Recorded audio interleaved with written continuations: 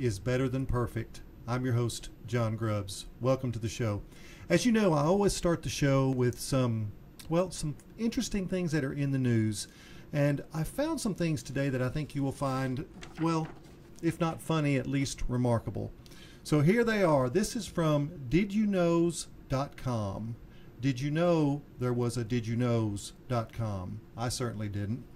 But did you know the average person falls asleep in 7 minutes? 7 minutes. Did you know a bear has 42 teeth? Imagine his dental bill. Did you know an ostrich eye is bigger than an ostrich brain? That explains a lot. Did you know that lemons contain more sugar than strawberries? I certainly didn't. And did you know 8% of people have an extra rib in their body? And did you know that 85% of plant life is found in the ocean? Think about all the trees and all of the foliage that we see, and that only constitutes 15% of plant life on land. 85% is in the ocean. Wow. And here's the big one. Did you know that Ralph Lauren's original name was Ralph Lifshitz? Sounds like a name change was a good decision for Ralph. Who'd have thought? Ralph Lifshitz. I don't think we would have bought too many clothes with the logo Ralph Lifshitz. Okay, I just spent the weekend in California at my son's black belt test, and I originally decided not to attend because of my busy business schedule. I'm on the road a lot, I travel a lot, but I want you to listen to the end of this video because we're going to come back to this story and I'm going to share with you something that I think you will find remarkable. Now, before we get into our topic, I want to remind you to like and subscribe this video. Ring the little bell about new shows as they're released, and share the link to these videos on all your social media platforms, because together we can make the world a better place, one video at a time. So, do you ever feel stuck in life? Do you feel stuck at school, stuck in what you're studying? Do you feel like you're not making any headway? Do you feel like you're stuck with a group of friends that aren't necessarily good for you, or maybe you don't have enough friends in your life? Do you ever feel stuck in relationships that maybe aren't going anywhere, that don't give you satisfaction? Do you ever feel stuck in your career, in what you're doing for a living? And do you ever feel stuck about trying to get healthy, whether it be working out or eating right? And do you ever feel stuck when it comes to money and financial decisions in your life? If you're like most people, you said yes to many, if not, well, all of these. We all feel stuck at some point in our lives. So today's topic is about making better decisions, making decisions faster, having more confidence in your decisions. Think about the decisions we made in our life, like buying a home, choosing a college, starting a business. Decision making is such a major part of our life that shapes the future path for us as individuals. Most people make decisions, believe it or not, based on fear, poor self-esteem, and even worse, low willpower.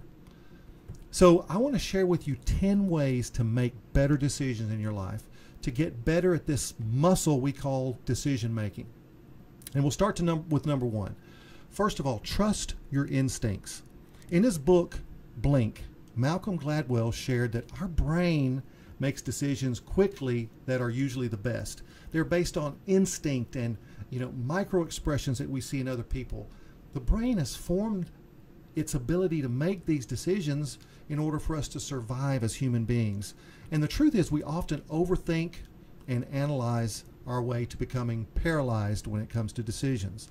In other words, we need to trust our intuition and our unconscious emotions. They exist for a reason. So number one, trust your instincts. They are usually right. Now, I'm not saying make decisions based on instincts alone, but always trust that little voice in your head that's telling you what you should be thinking. That's number one, trust your instincts. Number two, use both sides of your brain. Rational decision making is made on the left side of the brain, or what we call the logical side of our brain. Emotional decision making is on the right side of our brain, and the right side of the brain is dominant for most people because it makes us feel more comfortable. And believe it or not, folks, comfortable decisions are not usually the best for us. So try to use both sides of your brain, both the rational side of the brain and the emotional side of the brain, and realize that the decision is probably somewhere in the middle. Number 3, visualize your future. Where do you want to be in 2 years? Where do you want to be in 5 years?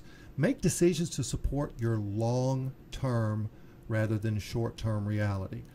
In other words, where do I want to be in 2 years? Do I want to be in school? Do I want to be finished with school? Do I want to own my own business? Do I want to have written a book?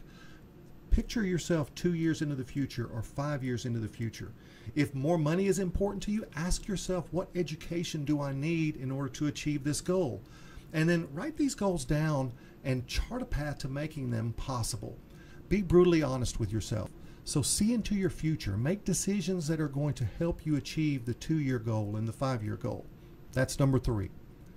Number 4, give yourself credit. We often take past decisions and success for granted. Everything that has led you to where you are today is a succession of decisions that you've made. Realize the work and effort you made to be exactly where you are right now. It didn't just happen. You made it happen. Or conversely, you made decisions to keep you from being where you want to be. Examine those decisions and give yourself credit for the decisions you made, and sometimes more difficultly, the decisions you did not make. Number 5, don't let others make the decision for you. Other people cannot know what's in your brain. They only know what you tell them.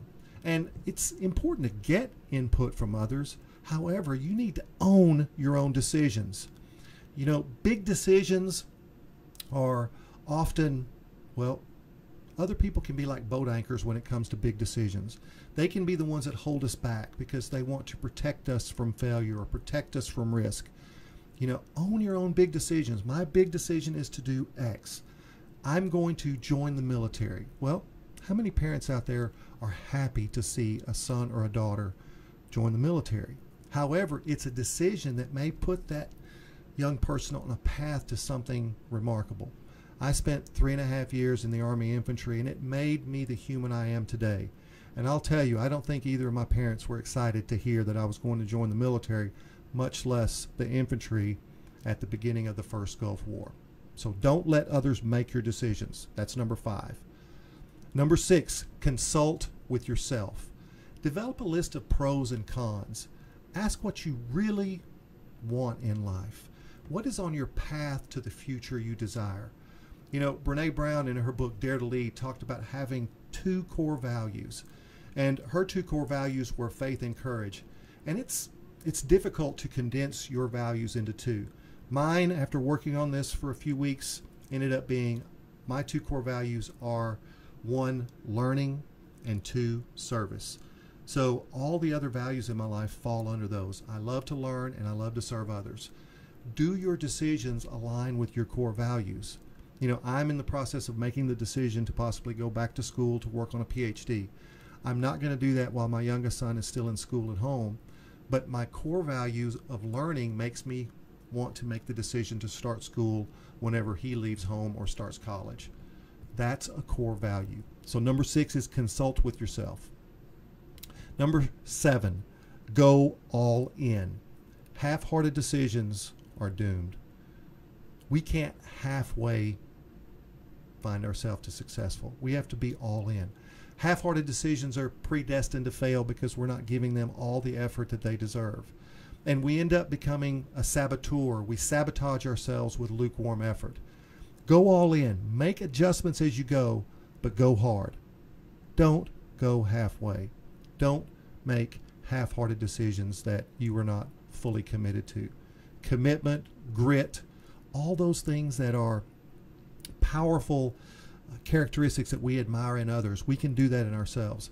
I'm going all in with this. Good, bad, indifferent, I'm going all in. That's number 7.